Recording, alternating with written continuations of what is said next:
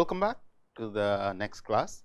So, we closed the previous class with when I was giving the example of how human nose can distinguish between different kind of volatiles emanating from different sources. As a matter of fact, you will be surprised to know that if you compare human nose versus a dog nose versus a insect nose, you will realize that these are extremely evolved. These are second in line and we are the third one, because this is evolutionarily more beneficial, because we can walk, we can see the world. So, our nasal sensing has been compromised over the years versus a dog versus an insect. Now, coming back where we talked about the different cell types of the body. Cell types of the body.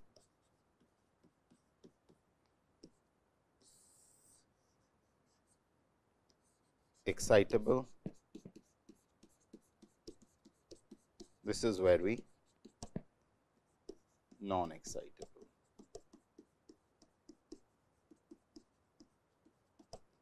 Now, we are dealing with excitable cells, and I told you excitable cells are the ones which generate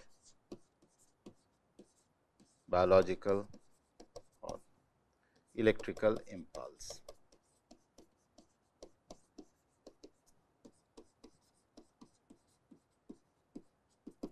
And this electrical impulse varies with the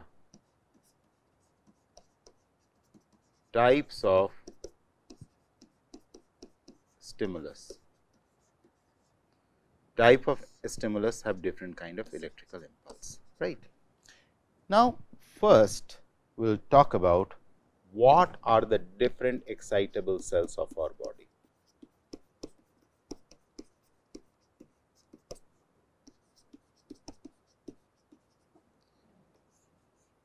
One of the major excitable cells are neurons, which forms our nervous system. The other one is cardiac myocytes, which form the major part of the heart, and cardiac pacemakers.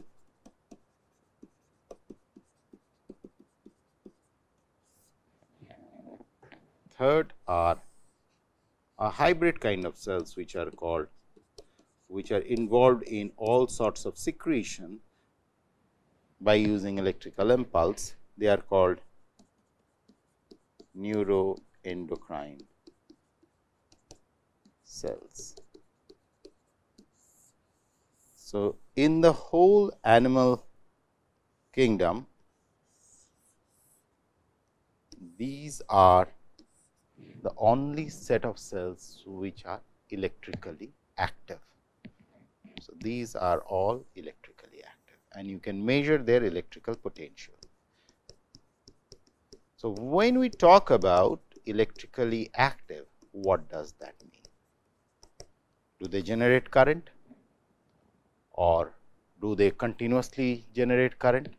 What kind of current are those? So, when you have to define electrically active, you have to define what is it, how it works, what, how, and when,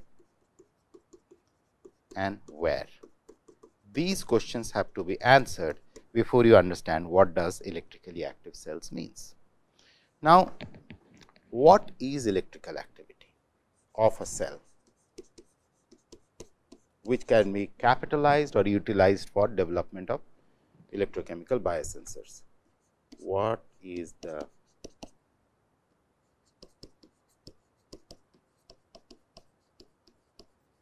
electrical activity of a cell which could be used for biosensing.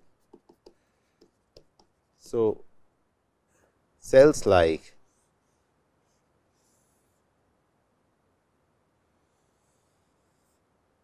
neurons in your body,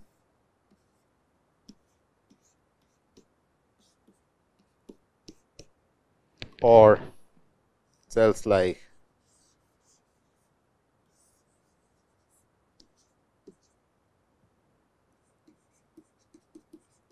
neurons,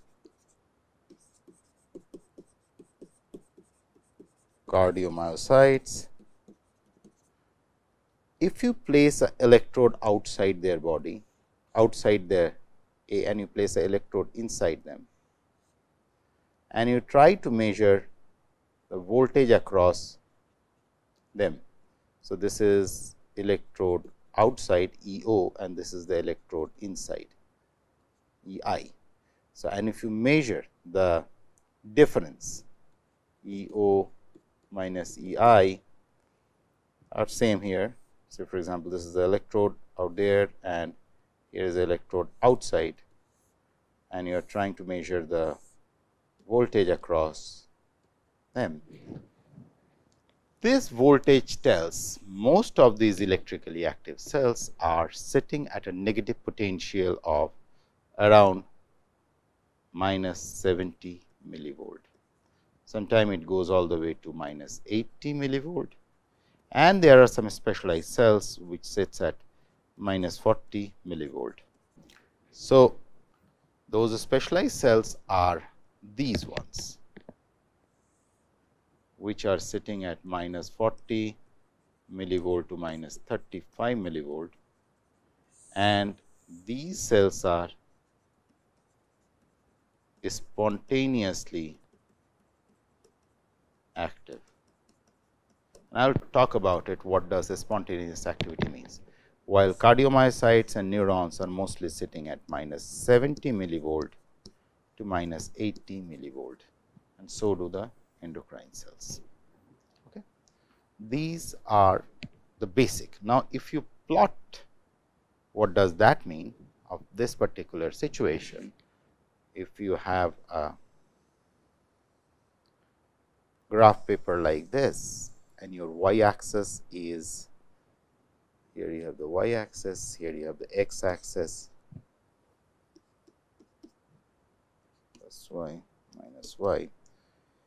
So, this is 10, this is 20, this is 30, this is 40, this is 50, this is 60, this is 70, this is 80. Similarly, 10, 20, 30, 40, 50, 60.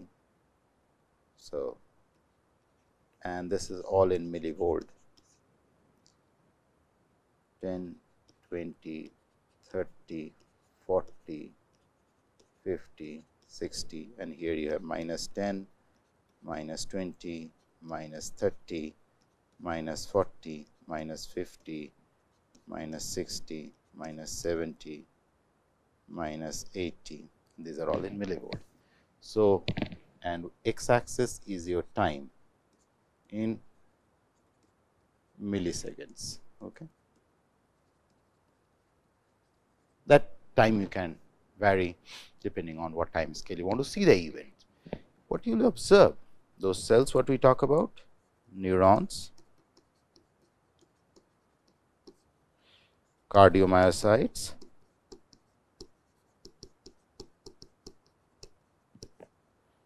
and NE, neuroendocrine cells.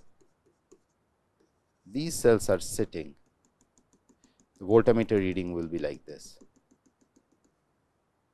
or somewhere like this over a period of time. Okay.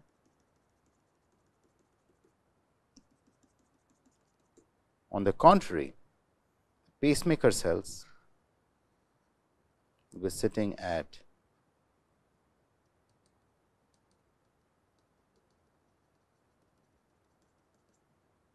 minus 40. Now, you will observe something very interesting with the pacemaker cell. When I am just putting that line, it's exactly not like that. What you will observe is something very interesting, is something like this.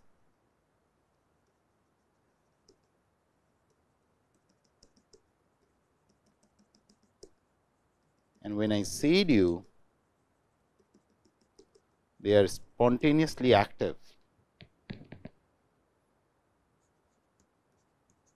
That's exactly what I meant by that, spontaneously active. Why they are spontaneously active and what really causes this kind of shift is a different story, and I will come in detail about it in the coming classes. At this point, I am just describing the event. On the other hand, the other set of electrically active cells, and these are all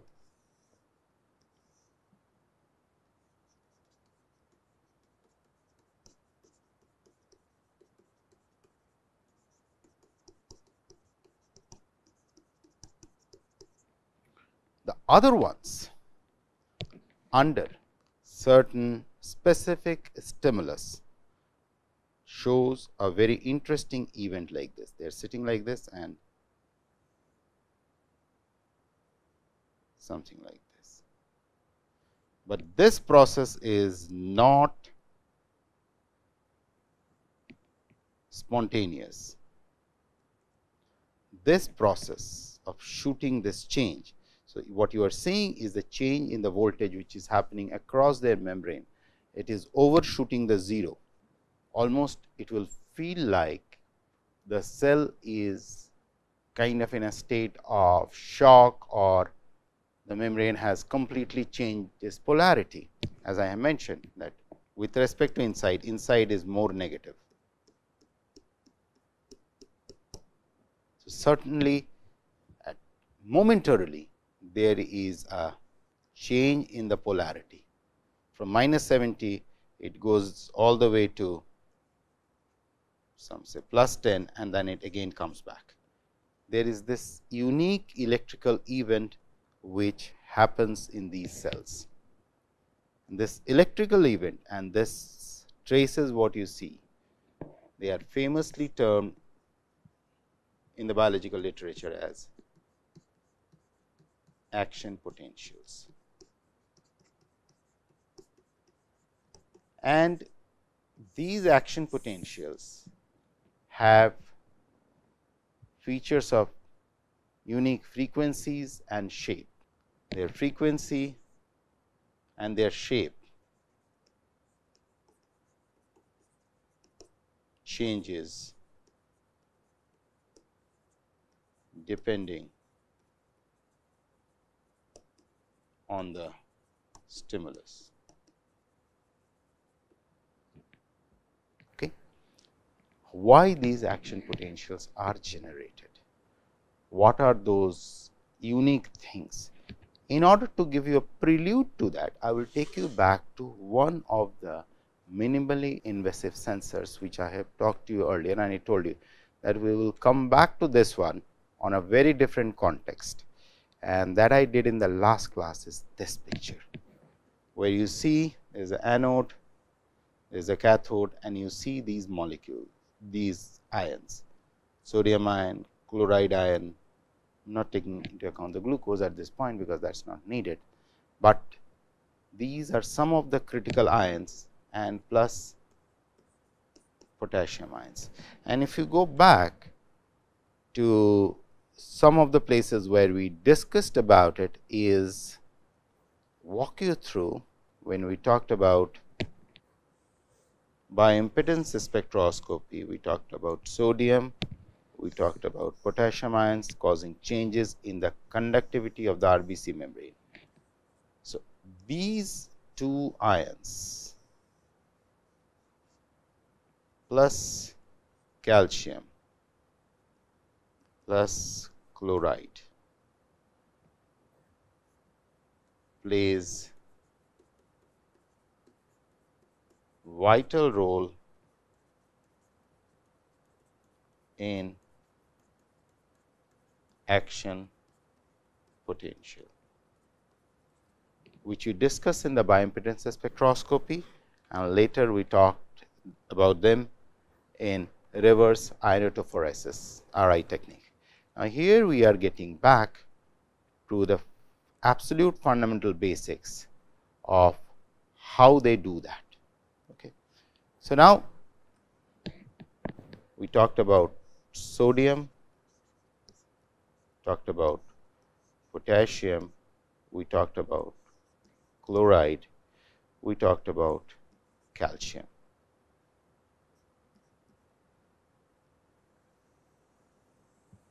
These 4 ions play a critical role. How? The question is how. Now, you all are aware about seawater or ocean water.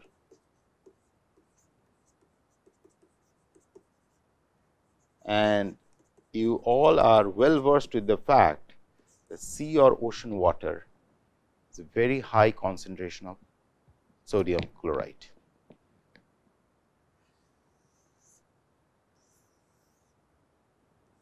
Na plus Cl. Now, it is believed that life has evolved from the seawater.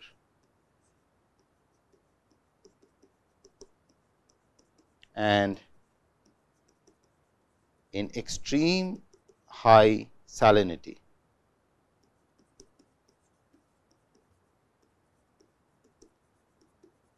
very few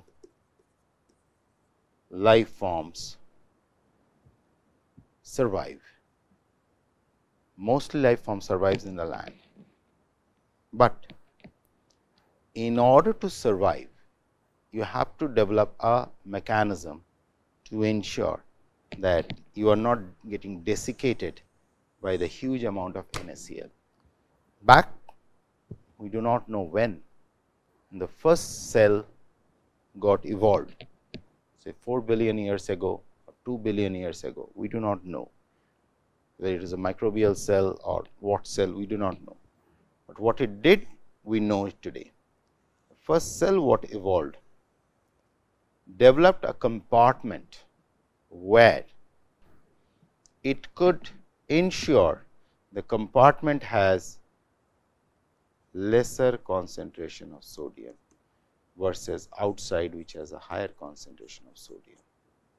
Further, inside it is bestowed with higher concentration of potassium, whereas outside it is a lower concentration of potassium, and inside it develops a pocket of where not freely moving calcium. So, outside you have more chloride and sodium, inside the cell you have less sodium and less chloride. So, if you in the light of this look at the membrane, just let me or the cellular structure, it will look like this. You have high amount of sodium chloride, these are negatively charged ions and positively charged ion outside.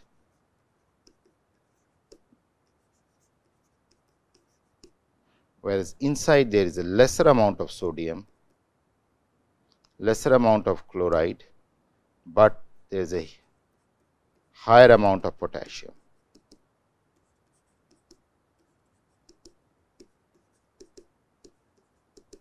And there is a lesser amount of potassium outside. Now, this difference of sodium and potassium leads to two different kind of forces. There is a chemical differential in terms of if you have higher sodium here and lower sodium, most likely what will happen if you connect them. So, both the levels will come to the same point.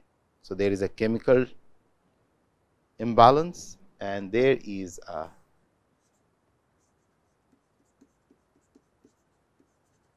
charge imbalance. Why there is a charge imbalance? Because if your inside has lesser sodium and higher sodium, outside has higher sodium, and inside you have more potassium and outside it is less potassium, what we have observed when we put a electrode inside versus outside, this is what we observed in these cell. In every cell of the body, they sit at minus 80 millivolt. So, that means there is a potential difference. Now, the question is why the cell and what determines this electrical potential, point 1, and why the cell and how the cell maintains this particular electrode potential, and that will bring us to some of the most fundamental laws called Nernst equation. And in the next class, we will talk in depth about Nernst equation, we will talk about the mechanism of action potentials and how these could be exploited, utilized for our core goal, which is whole cell biosensors. That is where we have started this topic, that we will talk about whole cell biosensors or whole cell electrochemical biosensing. So, with this I will close the class, and in the next class we will move on to how action potentials are generated, what is Nernst equation, and what are ion channels, what are voltage gated ion channels, what are ligand gated ion channels, and how these different kind of voltage gating, ligand gating, light sensitive channels, vibration sensitive channels, rather they are called technically mechanosensitive channels, and these are all electrically active elements of our body, how these could be utilized for the next generation of biosensor development. So, with this I close the class, and in the next class we will pursue our journey into whole cell biosensing and how these are leading way for human on a chip systems, which is the next frontier. Thank you.